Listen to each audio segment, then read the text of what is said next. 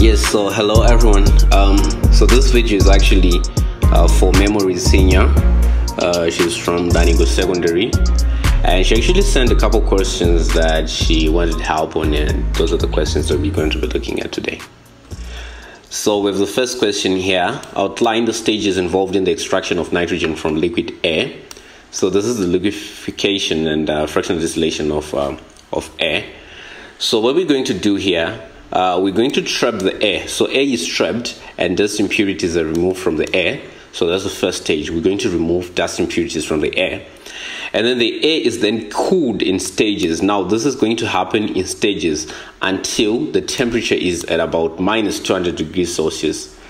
We're cooling the air by compressing it and allowing it to expand, and we compress it and we allow it to expand until the temperature reaches this minus 200 degrees Celsius. Now at this stage, all the air is now liquid, and we now have liquid nitrogen and oxygen. So since the question is actually focusing on nitrogen, we want to concentrate on the points that are going to talk about nitrogen. We don't want to talk about, you don't want to write those points like water and carbon dioxide are removed from the at minus 78 degrees Celsius because they would block the system. You don't want to write all those points because the question here is actually directed to nitrogen. So the liquid nitrogen and oxygen are then separated by fractional distillation. So this is the fractionating column here. This is a model diagram here. You see we slightly heat the mixture, and so here the liquefied air is getting into the column, and then we slightly heat.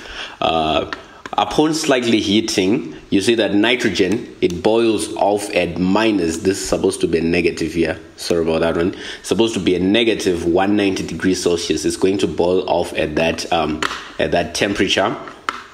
And then we see now oxygen is now tapped off. It is actually tapped off as a liquid.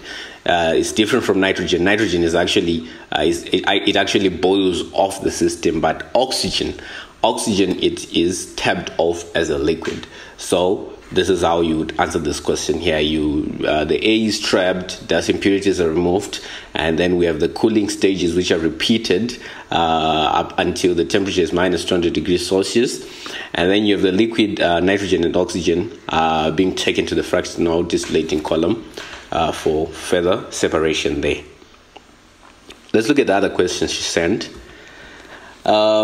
Saying as oxygen can be obtained from electrolysis of acidified water. Yes, that's true. We can actually obtain oxygen from electrolysis of acidified water. Now they want us to name the acid used to acidify the water.